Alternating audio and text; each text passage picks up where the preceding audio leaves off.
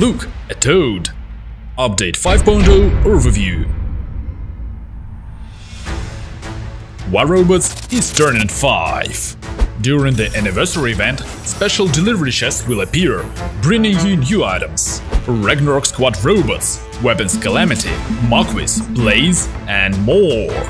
Also, there will be new combat tasks and a new timed game mode, Arena. Once we start, you'll get extra event tokens. The longer you play, the more you receive. We'll show you more in the anniversary event overview. Loki, Tyr and Fenrir can shift forms mid-fight. 1 second ago, you were a PU fighter, and now you're supporting your friends, pulling their bacon out of the fire. Check the Ragnarok Squad overview to see them in action. For fans of customization, there is a lot to see.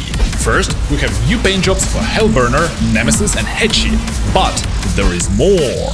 Entirely new takes on Ares and Hades are coming with the anniversary event.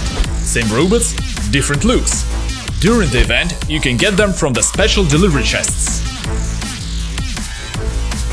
Mercury uses the ability less often because of a longer cooldown. Sorry, pal. Same goes for Invader.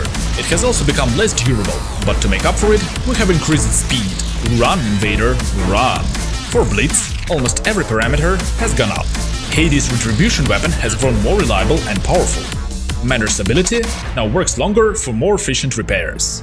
There are also buffs for Raker, Nemesis, Strider, Wayland, Leo and Galahad, and for some weapons as well. As always, check the official website for the full list of changes. And how could we forget? First 10 commenters until each new official video receive 1000 gold.